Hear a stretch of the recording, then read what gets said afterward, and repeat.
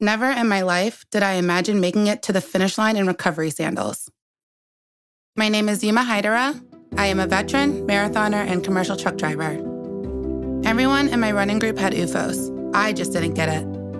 The first time I tried on OOFOS was after a 200-mile team relay race. The way my mind, my body, and my feet felt was incredible. In the Navy, I was part of a small organization called the Seabees. My rate was a builder. We had to be combat ready at all times, and we were trained for every situation. Marathon training for me was way harder than my Navy training. It is 3 to 4 months of exhaustion and pushing my body and mind, but you have to fit it in. It is not part of your daily schedule. My job as a trucker is not conducive to potentially getting faster or exceeding in running.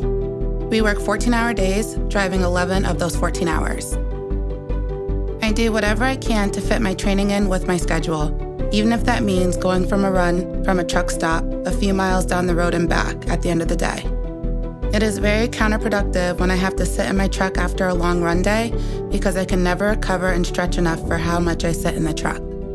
My back and hips become so stiff from being sedentary, but with running, I need those muscles to work. I find that yoga and stretching is important for me to rejuvenate my body, but there is something so healing about being active outside.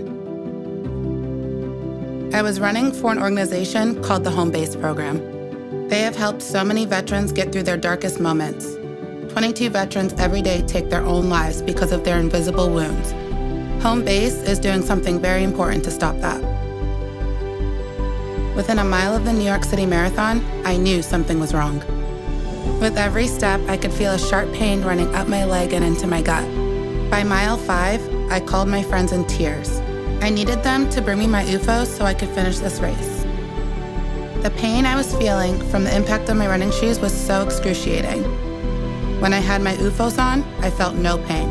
I ran the entire race in my OOFOS slides. When I got to the finish line of the New York City Marathon, I remember thinking, I did it. I completed something so great while being in so much pain, but for something so much bigger than myself.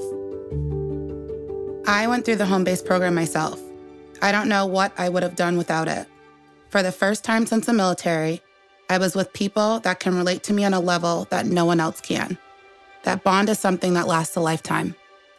Since discovering OOFOS, I wear them everywhere. After skiing, after hiking, or just even walking around. I don't know how I lived without them. I'm obsessed with them. I wear OOFOS because they get me through 1 mile at a time.